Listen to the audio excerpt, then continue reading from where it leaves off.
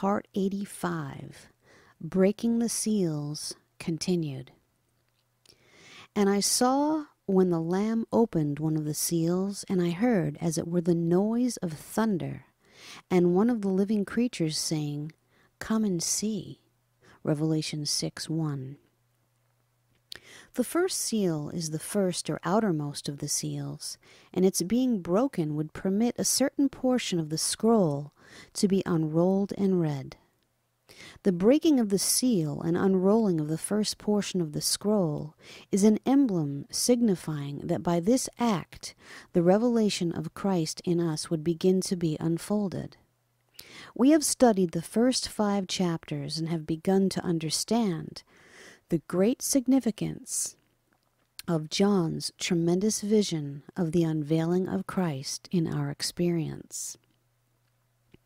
On the one hand, the events are in chronological order, but on the other hand, they are eternal things. That means they are spiritually already in the present. John sees everything at once, but he can only describe it to us successfully, one thing at a time. For that reason, we cannot separate chapters 4, 5, and 6 from each other. When the first seal is opened, John hears, as it were, the noise of thunder. The word noise is from the Greek phone, meaning tone, address, saying, language, voice, a disclosure. Thus, it is a voice of revelation. Thunder denotes that it is a powerful voice of revelation. It is the voice of the Spirit of revelation that brings the unveiling. The first horse is introduced by one of the 4 living creatures. The living creatures represent the spirit of kingship, for they are in the midst of the throne. The voice of the living creature is the spirit of his kingship within us, crying out for the unveiling of the Christ in our lives. The attribute of majesty speaks. Some have said that it was the lion that spoke, but it is not said which it was. Neither does it matter, for all 4 are equally involved and successfully speak precisely the same thing. I would point out in passing that where the living creatures and the elders speak separately, there is a distinction between them. When the subject concerns priesthood, the elders speak, but when it concerns kingship and the going forth of power, the living creatures speak. Since it is the 4 living creatures that announce the 4 horses and their riders, the horses bespeak the coming forth of Christ in mighty authority and power to conquer everything within us that hinders or opposes the Christ life, and to change and transform us into conquering ones. And I saw one of the 4 living creatures saying, Come and see. Revelation 6:1. The cry itself is very brief. Come. It is not come and see, as we have it in the King James Bible, but just come. There is a variation on this reading in the ancient Greek manuscripts. Codex Sinaiticus has a double imperative, come and see, as though the command is addressed to John. Codex Alexandrinus, which is the text which shows the least evidence of alteration, has the single imperative, come, as a signal for the horseman to ride across the stage of activity. Furthermore, John was already on the spot, beholding all that was transpiring, and did not need to be called any nearer. If John had needed to approach closer in order to behold the activity of the first horseman, he would not have needed to do so for the other 3 horses, yet we find the same command repeated in each successive instance. Most Bible scholars agree that the words, and see, should be omitted. Whom do the living creatures call? Hear the cry of Revelation 22:20. Surely I come quickly. And then John responds to the words of the Lord saying, Amen. Even so, come, Lord Jesus. Hear the echo of Revelation 1:7, wherein John exclaims, Behold, he cometh with clouds, It is my deep conviction that the call is not addressed to the prophet John, but to the Lord himself. The word come, therefore, embodies the hope and desire of every Son of God for the Christ to come forth as the mighty conqueror within us. This is the cry of every man and woman called to sonship to God, the earnest longing for the manifestation of the Lord in all his glorious fullness. The word come is addressed in each instance to the riders of the different horses, and it is a call for the Lord to come forth in the various dealings and workings of his Spirit and power to accomplish in us the work of the unveiling of the Christ. Traditional teaching has led the Lord's people to think in terms of the first coming of Christ and his second coming, whereas the Scriptures speak in terms of the progressive revelation of Jesus Christ. The Bible nowhere talks about the first coming and the second coming as if these two embody the fullness of his coming. People use those terms as though they are found everywhere in the Word of God. Yet the truth is, they are found nowhere. If I were to request a preacher to preach a sermon on the second coming of Christ using only the Scriptures that mention his second coming, it would be a short sermon indeed. In fact, the meeting would be canceled. We could just turn out the lights and all go home. The term is not in the book. Neither is the term first coming in the Bible. These are unscriptural and extra-biblical terms. Those who use them have invented a theology all their own which is foreign to the Scriptures. What the Bible does talk about is the progressive revelation of Jesus Christ, the unveiling of the Son of God, and many different comings of the Lord.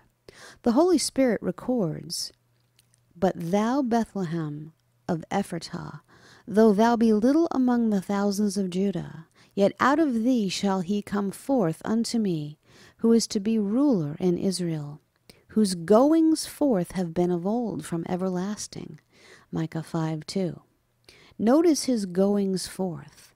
The plural is used. The goings forth of the Lord speak about the Lord Jesus Christ. Now the idea of goings has to do with the onward marching of God, the unfolding of the purpose of God, step by step. This is what is indicated here. This is what history is all about. The progressive revelation of the Christ, the marching forward of God, the ever-increasing of the unveiling of himself to man. We dare not lose sight of the fact that our Lord has already had many comings, many appearings. We have limited the comings of Christ strictly to two because of our unscriptural terms, first coming and second coming. But the truth is that he came. He continued to come. He comes. He continues to come. He will come, and he will continue to come. There are numerous comings and appearings of the Lord in the New Testament, but they do not all refer to the same event. And to you who are troubled, rest with us. When the Lord Jesus shall be revealed from heaven with his mighty messengers, when he shall come to be glorified in his saints and to be admired in all them that believe in that day. 2 Thessalonians 1:7 and 10. Jesus Christ is coming again, and he is coming to be glorified in his saints and to be admired in all the holy sons of God, by whom his grace have been conformed into his image throughout the age. These many brethren are the body of the Son of God. This is the fullness of God's Christ. Not for the world nor all that is in it would I for one moment miss the glory of the age and the ages which are to come. To reign with Christ and with him usher all creation into the glory of God, which has been the vision of the prophets, the dream of the sages, the cry of the sons, the purpose of God, and the longing and expectation of all creation, is a prize of far vaster worth than all the power and glory and wealth of all the nations of earth combined. Though God's Christ is one, it will take the ages to come to reveal his manifold beauty and graces. He is the one Christ, yet his body is made up of many redeemed souls. He is the true vine, yet there are many branches. He is the only begotten Son of God, yet he is leading many sons to glory. He is the only Savior, yet he is bringing a whole company of Saviors up on Mount Zion. Like the sound of many waters, the testimony of the Word of God records with abundant and stunning and inescapable evidence that the coming of Christ is not one single event or two great events, but includes many different manifestations. His coming to us and in us is a many-faceted experience. To multitudes he appears as Savior. They find him at the crossroads of their lives. They invite him to come into my heart. Come into my heart, Lord Jesus. And this coming is just as real and meaningful and powerful as was his coming long centuries ago. To multitudes he becomes their salvation, and in this experience they become acquainted with him. But they have only a superficial knowledge of him. They never venture any deeper to know him intimately. To others he appears as bridegroom. Behold, the bridegroom cometh, is the cry that meets the ears of the virgins waiting for his appearing. And for those who were unprepared, whose lamps had gone out, and they had no oil, he came as a thief, and they missed their hour of visitation. But for those who are prepared, they hear his voice and are moved by his love, and follow on to know him in deeper measures of intimacy and union. To others he appears as a refiner's fire. The Lord whom ye seek shall suddenly come to his temple. Like a refiner's fire, he shall sit as a refiner and a purifier of silver. He shall purge the sons of Levi, priesthood, that they may offer unto the Lord an offering in righteousness. Malachi 3, 1-3. This is a coming of the Lord that the second coming preachers miss altogether. The Lord comes to his priesthood company, consuming their hay, wood, and stubble, eliminating by the spirit of burning all that is of self and not of God. These are but a few of the many comings and appearings of the Lord revealed in the Scriptures.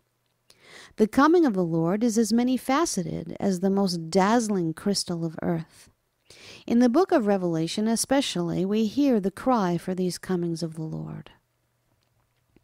The Christ within our spirit shall charge through the earth of every man, conquering until he is truly, in the most real way, King and Lord of all. Jesus taught his disciples to pray, Thy kingdom come, Thy will be done in earth as it is in heaven. Matthew 6:10.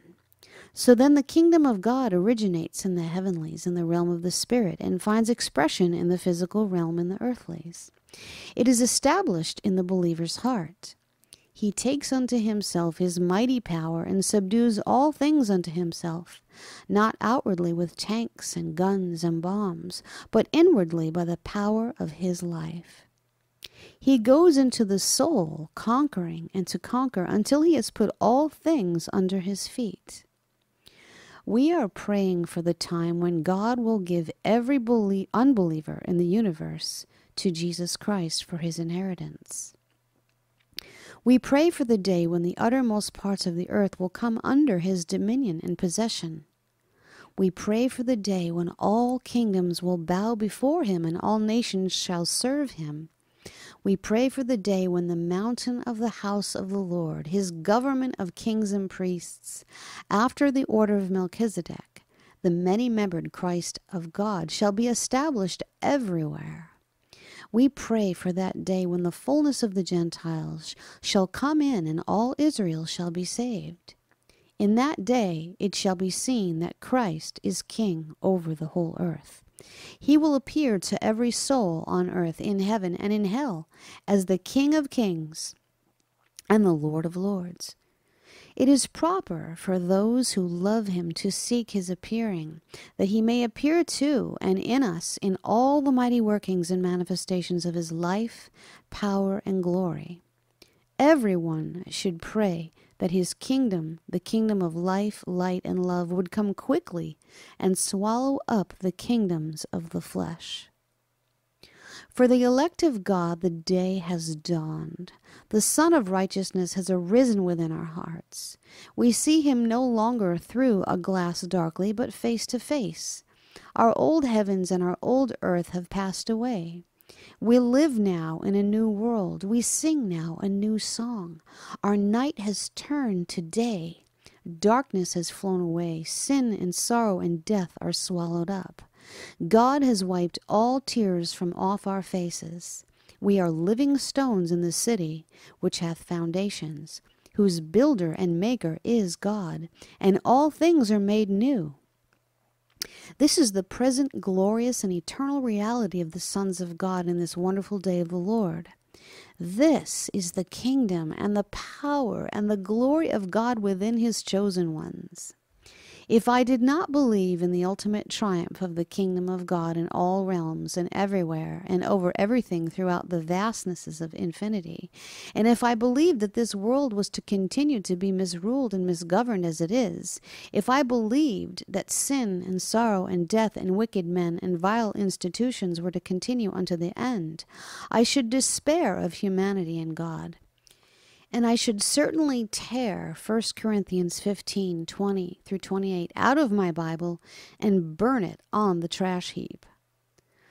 But God never gives up. God reigns. The good news which our Lord Jesus the Christ came to preach is good news of great joy to all people. Praise God for the good news. Praise God it is to all people. God reigns. That is the good news. Neither the will of man nor the power of Satan shall prevail.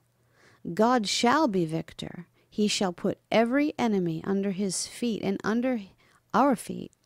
The horses are galloping, and Christ is riding forth conquering and to conquer. Aren't you glad? The white horse. And I saw and behold a white horse, and he that sat on him had a bow, and a crown was given unto him, and he went forth conquering and to conquer. Revelation 6:2. Bear in mind, the Revelation is not a reviewing of history, nor a preview of future world events. Rather, it is a superview of the unfolding of the spiritual life of every son of God. The book of Revelation is the last book of the Bible, not because it is the end of any revelation from God, but because it carries us into the revelation process as far as any outer scripture can.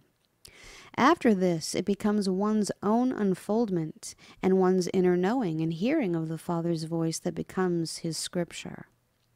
The Bible is actually a book about this inner scripture, the nature, life, mind, and power of the Christ within.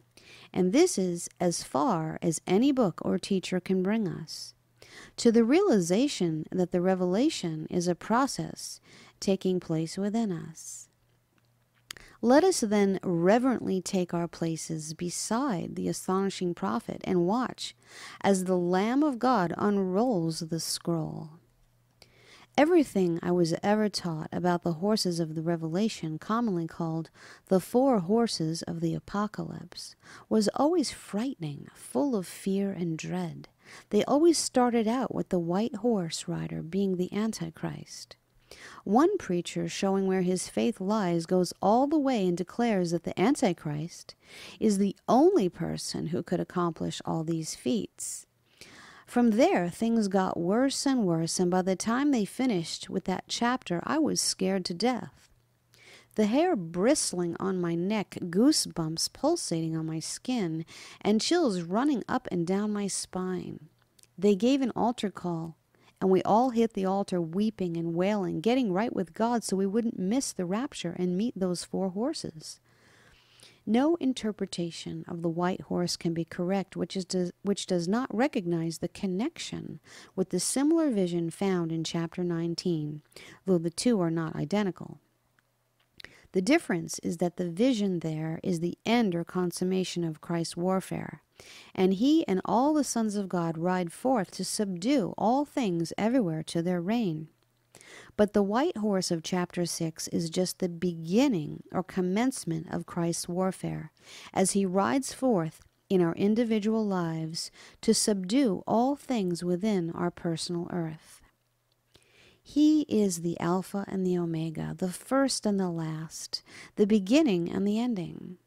Here in vision he appears as the Alpha, that is the first, riding forth out of the inner sanctum of the spirit of each of us, conquering and to conquer.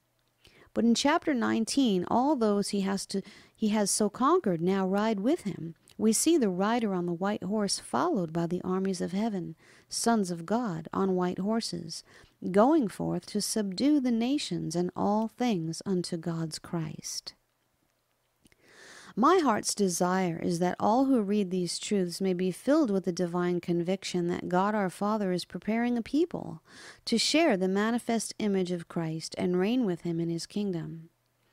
Herein is to be found the real meaning, yea, the vital difference between the ministry of the rider on the white horse in chapter 6 and the rider of the white horse in chapter 19. The rider of the white horse in chapter 6 is a solitary rider, crowned with a single victor's crown, whereas the rider on the white horse in chapter 19 is crowned with many crowns and is accompanied by an immense and powerful army astride a host of horses out of the heavenlies. It should not be difficult for any to understand that the solitary rider wearing the single crown is none other than the forerunner, our Lord Jesus Christ, in his singular victory over sin, death, and hell, riding forth as the glorious captain of our salvation to extend that victory into the consciousness and experience of each member of his elect body, the sons of God. He must complete his conquest within our mind, heart, and life before we, in him, can press the battle onward to creation. When the Lord Jesus is revealed from heaven in chapter 19, he does not come alone. Long millenniums ago, Enoch prophesied of this appearing of the promised one, saying, "Behold, the Lord cometh with 10,000s of his saints," or holy myriads of himself, "to execute judgment upon all." Jude 14:15. John, with wonder, beheld the scene and wrote, "The armies, the ones in the heaven, were following him upon white horses." Revelation 19:14. Christ Jesus is the head and the leader as he goes before. His holy ones follow in his train, for as many as are led by the Spirit of God, they are the sons of God, and these are they which follow the Lamb whithersoever he goeth. They are represented as armies. They come forth as a body of warriors. He has many under his command. The armies of the heavenlies are his, and he does battle with them, by them, through them, and as them, even the called and chosen and faithful. There is no infantry. There really is no cavalry, for all the horses are white, and everyone who follows him is of exalted rank. It is an army of princes, a host of mighty dignitaries. He is the leader, yet as he is, so are we. It is the corporate Christ. It is one new man, one glorious head and body. It is not Christ and us. It is simply Christ. Moreover, they have no weapons except the sharp two-edged sword that proceeds out of his mouth, which is the living word of God. His word is our word, and we have no word except that which he is and which we are. Oh, the mystery of it! In both cases, the color of the horses is white, an emblem of Christ's purity and divine holiness. Every other place throughout the visions of John, it stands for righteousness and purity. And in Zechariah 14:20, this purity is connected to horses. In that day shall the bells of the horses, that is the strength of all, ring out, holiness unto the Lord. White also bespeaks of light, illumination. There are the qualities that characterize not only the firstborn Son of God, but also his many brethren, the sons of God. In the messages to the 7 churches, the outcalled, challenging them to overcome, we read, I counsel thee to buy of me white raiment, that thou mayest be clothed. Revelation 3:18. This is not but the transfiguring glory of Christ, as it is written. And he was transfigured before them, and his face did shine as the sun, and his raiment was white as the light. Matthew 17:2. The light is the robe of divine majesty, the incorruptible life of God in the Spirit, emanating from the nature of absolute holiness that illuminates and quickens spirit, soul, and body. This is the Spirit by which Jesus was raised from the dead, even the Spirit of holiness, Romans 1:4. It shines out through these vessels of clay and transforms us into the incorruptible nature of indwelling Spirit. In this very hour, everyone who is called to sonship to God is beholding as in a glass the glory of the Lord, and we are being changed, transformed, transfigured, metamorphosed, even as by the Spirit of the Lord. 2 Corinthians 4:18. Clearly, from a comparison of Revelation 19 with Revelation 6:2, the writer is Christ himself. Here he has a bow with which to shoot the arrow of truth deep into our hearts, whereas there he has a sharp sword going out of his mouth, that with it he might smite the nations and rule them with a rod of iron. In either case, it is the same power of his word going forth, but in different administrations. I would remind all who read these lines that the writer in chapter 19 is named the Word of God, and the sword going out of his mouth is the truth going forth to battle. The sword is an instrument of war, and so is the bow. And what is the bow? The inspired prophet tells us in these words, "Thou didst ride upon thine horses and thy chariots of salvation. Thy bow was made quite naked, even thy word." Habakkuk 3:8 and 9. Can we not see by this that both the bow and the sword are the word of God? And then there was given unto him a crown. The Greek word for crown in Revelation 6:2 always indicates a crown of victory, while the word in chapter 19 denotes a crown of royalty. In chapter 6, the crown is given after the writer's appearance, whereas in chapter 19, they are already worn. At the commencement, he wears a single crown, bespeaking the individuality of his conquest within each of us. But then at the end, he wears many crowns, representing the crowns of all the sons of God who reign and conquer by him. The word of God comes riding upon a white horse, and the army of the sons of God follow him, and all riding upon white horses. What a scene! The horse is an animal that men ride. It is like a car. It's a vehicle. The horse in Scripture is a symbol for the bringing of God's presence in the power in warfare.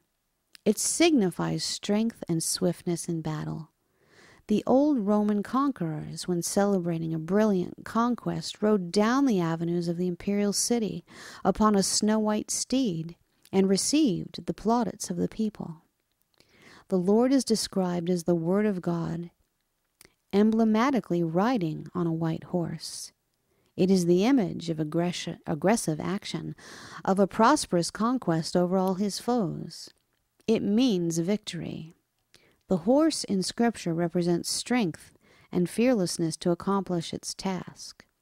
Of the horse it is written, "He paweth the valley, and rejoiceth in his strength. He goeth on to meet the armed men. He mocketh at fear, and is not affrighted, neither turned he back from the sword. He swalloweth the ground with fierceness and rage.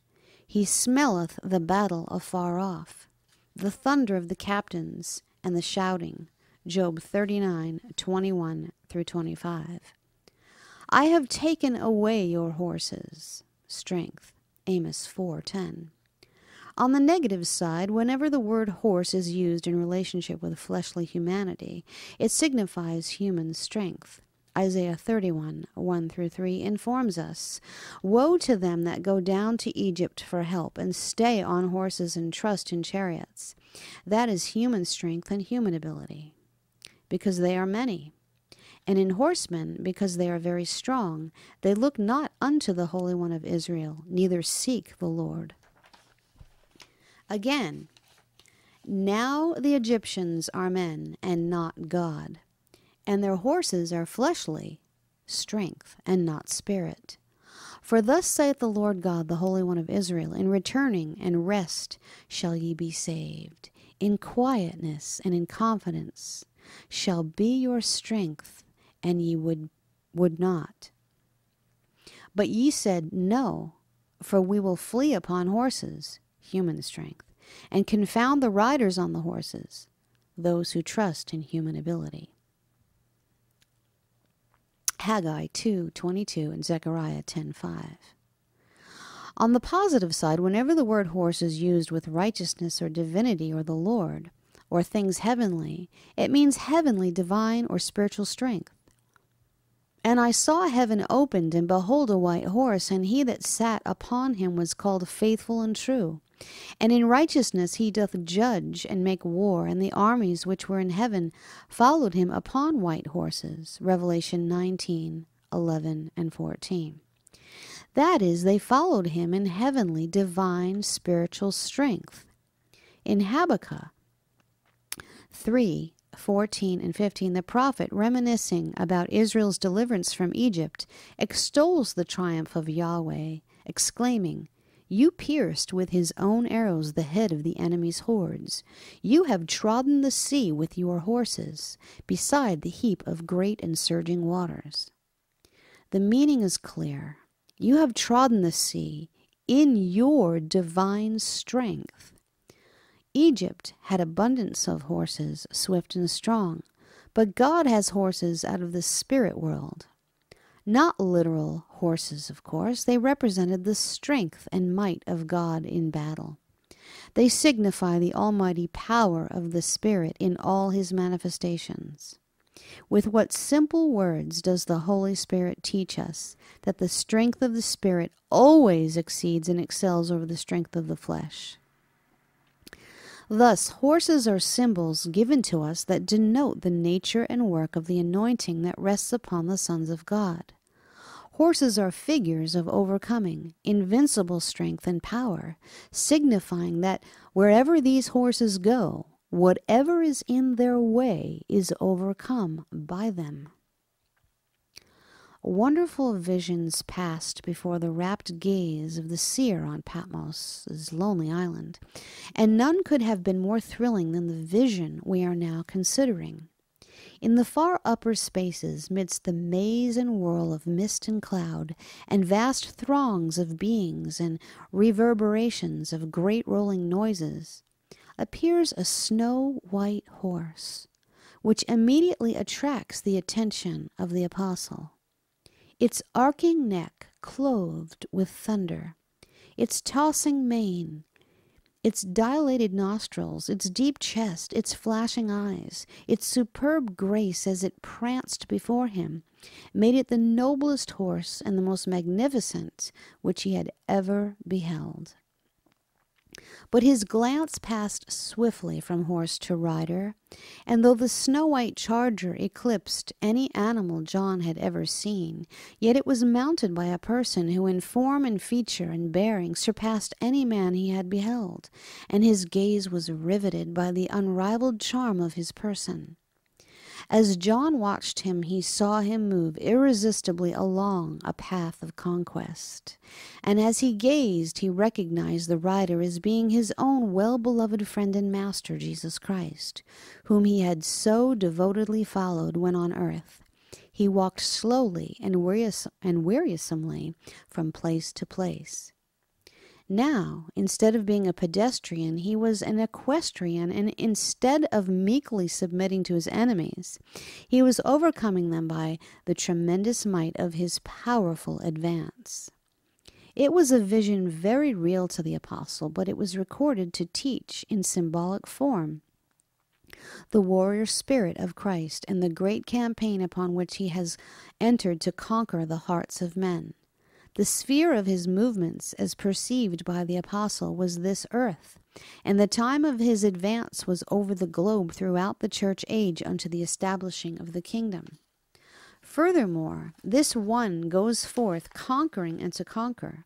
Special attention must be paid to the peculiar statement of the elder in Revelation 5:5, that the Lamb has prevailed to open the book and to loose the seals thereof.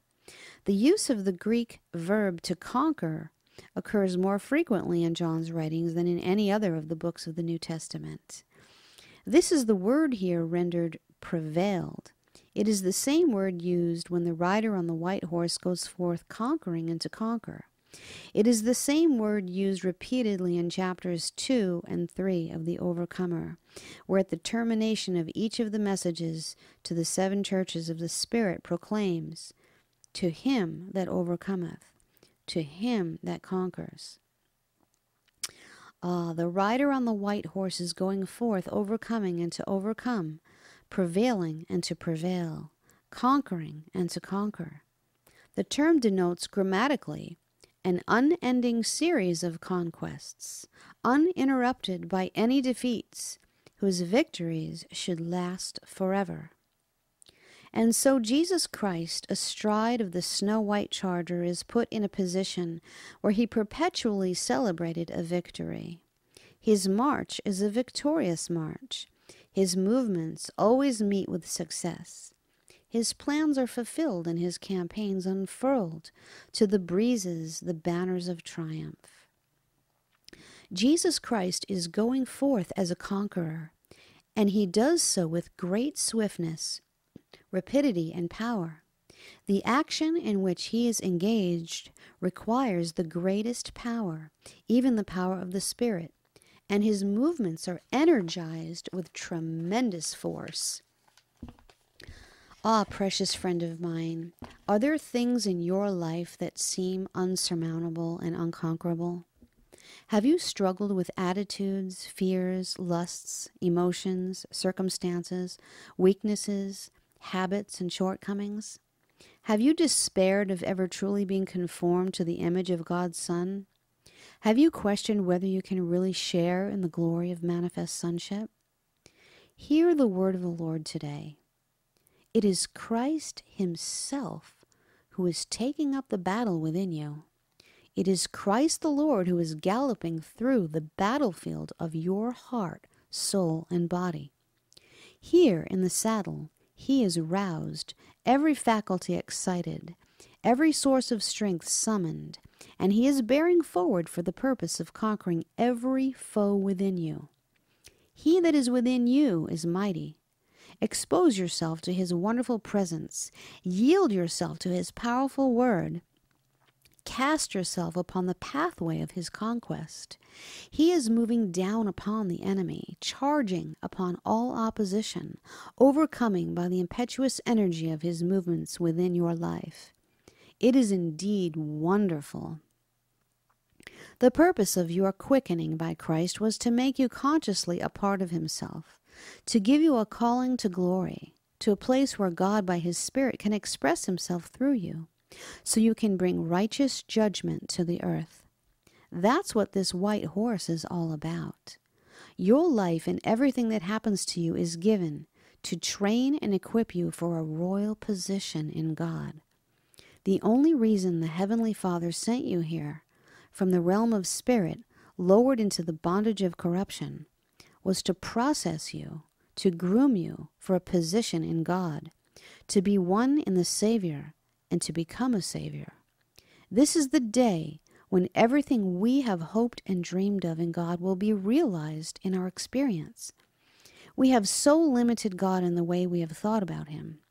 I'm telling you that we stand on the threshold of an outworking of God that is so powerful that it will bring an absolute end to the downward spiral of sin and death in humanity. It will put a blockade in the road to the flesh. The manifestation of God through his sons, which is immediately before us, will turn creation around. We shall manifest unto a mankind a life and victory and power that will shake the very foundations of the earth, an action that will alter the course of the world, bringing correction and righteousness.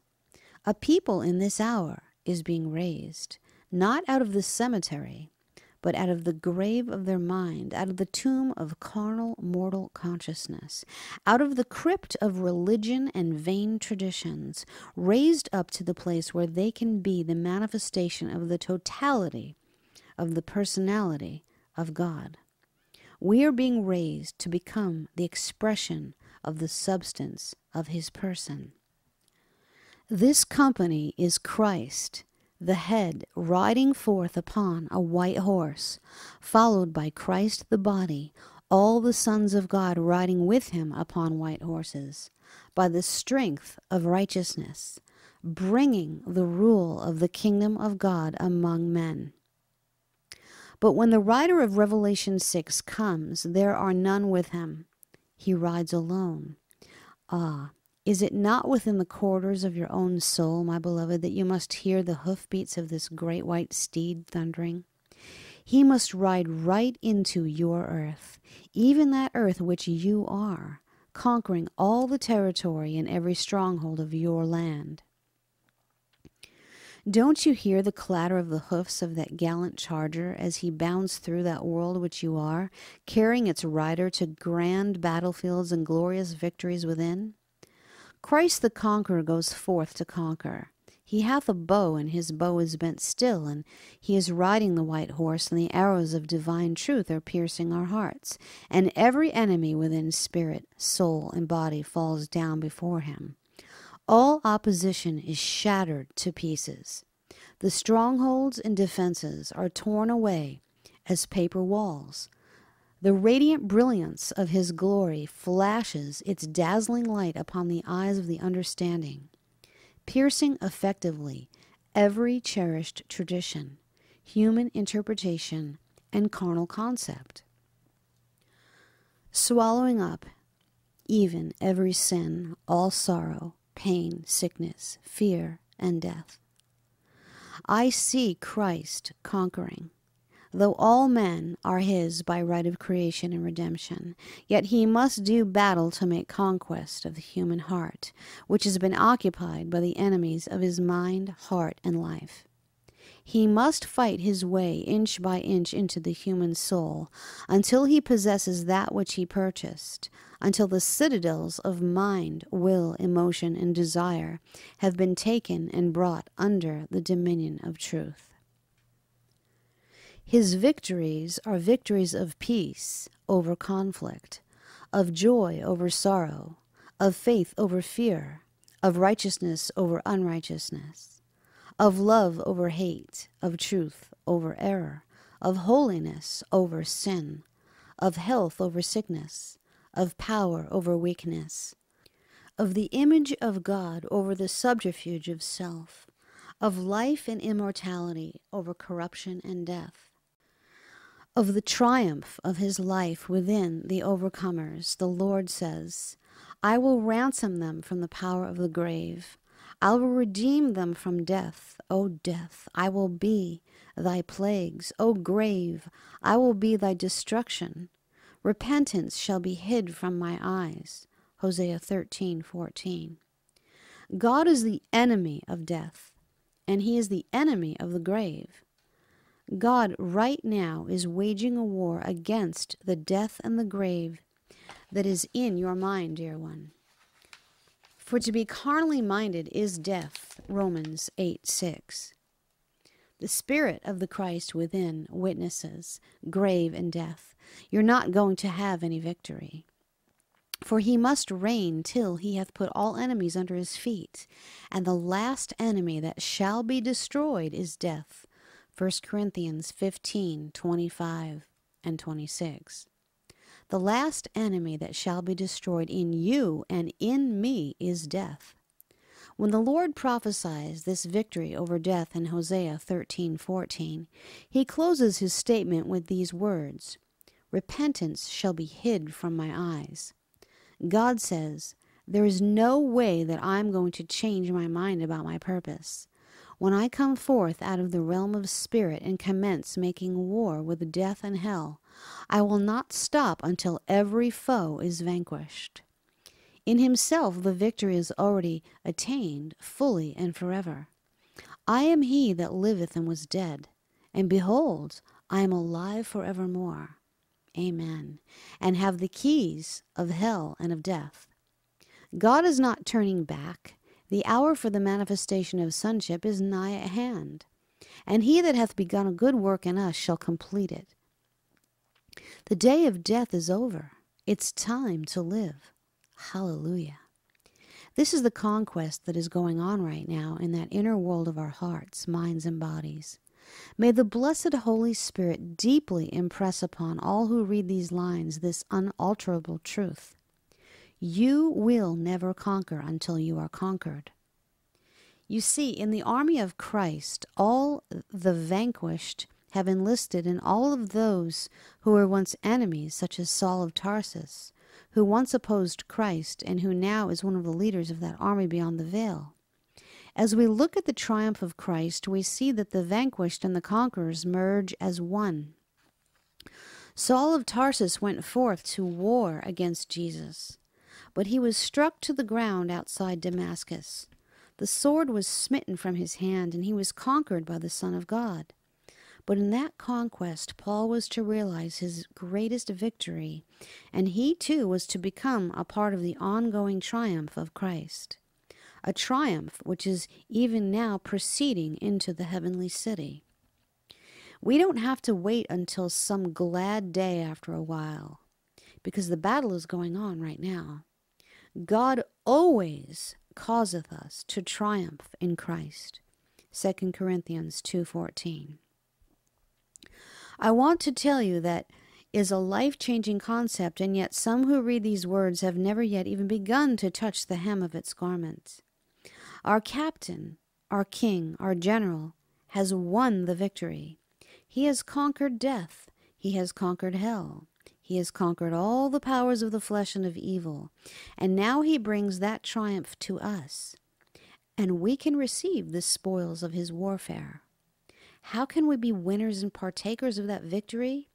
First of all, we need to know that we can never be part of those that conquer with Christ until we have been conquered by Christ. Therein lies the difference between the white horses and their riders in chapter 6 and 19 of the Revelation. It was not until Saul had been knocked to his knees in the dust and all his own struggles in battle had been lost that he entered into the victorious army of Jesus Christ. In that conquest, Saul of Tarsus was slain, and Paul the Apostle rose up to take his place. Perhaps you are struggling in your spiritual life, trying to overcome, but the problem is you have never completely surrendered to Jesus Christ. That surrender cannot be merely by word. It must be in reality. There are those who offer Christ their praise and speak great swelling words of revelation in the gatherings of the saints, but go out and know that their life is not conquered by Christ the Lord. When Cornwallis surrendered to George Washington, he came up to Washington and his aides, each dressed in their finest military garb. Cornwallis began to extol Washington's virtues as a commander and military strategist, and told him how impressed he was with the incredible maneuvers he had used. He continued in this way until suddenly Washington interrupted him and said, "Your sword, sir." At another time, in another place, after the Hellespont was crossed and he was making ready to march through Thrace, the king of Sparta commissioned heralds to the authorities of the countries through which he was about to move, asking if he should come as an enemy or as a friend. "By all means as a friend," replied nearly everyone. The king of Macedon, however, answered, "I will take time to consider." Immediately, the king of Sparta sent the message, "In the meantime, we march, we march." So the great King of Kings sends us, his heralds, as he approaches and asks, "Shall I come to you as a friend or an enemy?" Gladly, he would be your friend. Most of us say, with whatever we can muster, "Let him come as my friend." Some may say, "We will take time to consider." Others will say, if not in words, truly by actions, "I want him to come as my friend, to bless me, but to reserve the rights to this or that area of my life." In the meantime, the great King marches toward us. He is coming. He is coming, conquering and to conquer. He will conquer you, my friend. He will ride into your world swiftly and powerfully, and will shoot his arrows into your heart until every knee bows and Christ is Lord of all. We will not experience the victory until first we have been vanquished by Christ and have surrendered our carnal weapons. The power of his kingdom must reign supreme within. Our hearts are the seat of the throne of God because there he reigns. The royal seat is the image of God in the Spirit, and where this throne is established in the heart, it extends over the soul and body. You who have not yet surrendered to him as King of Kings, you who know him as Savior, as Healer, as Baptizer, as Blesser, have not crowned him as Lord of all within.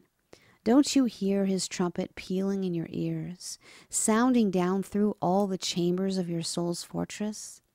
You who have tried to be a good Christian, faithfully performing the religious activities of the man-made church systems, but have not hitherto heard the call to come out of her and come up higher into the high calling of God in Christ Jesus, why do you stand out longer?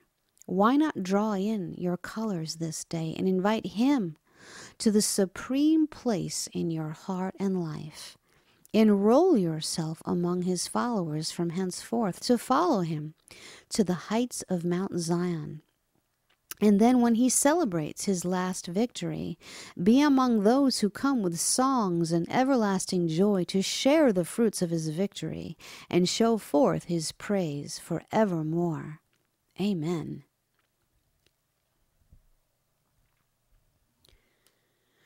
The kingdom of God is the rule and reign of God over all.